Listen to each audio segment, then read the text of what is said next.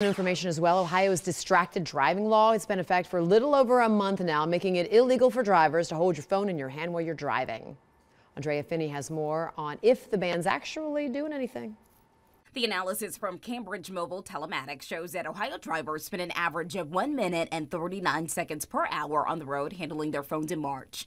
Well, since the handheld ban began on April 4th, the service provider says phone motion distraction has fallen to an average of 1 minute and 31 seconds per hour.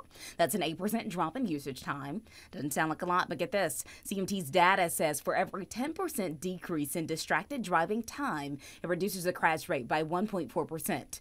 To put that into tangible numbers, CMT estimates that the 8% reduction has helped to prevent over 300 crashes, 1 fatality, and $8 million in economic damages. CMT considers a rotating phone with the screen on while the vehicle is moving as a distraction. Auto insurers use phone motion and usage-based insurance pricing to assess risk, which can impact a driver's premium.